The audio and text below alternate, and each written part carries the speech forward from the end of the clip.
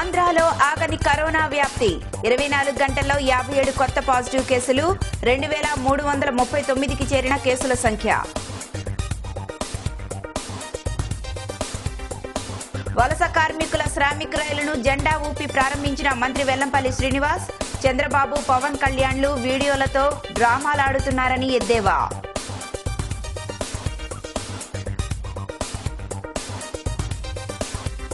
మాజీ ఎమ్మెల్యే నాజర్ వలీ కన్నుమూత, సంతాపం ప్రకటించిన ప్రముఖులు.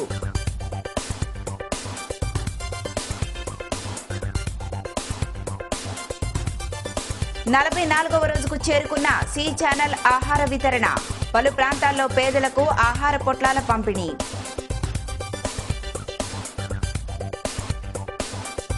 జగన్ ప్రభుత్వానికి సమగ్ర జల విధానం లేదన్న మాజీ మంత్రి దేవినేని ఉమా, పోలవరాన్ని అటకెక్కించారని ధ్వజం.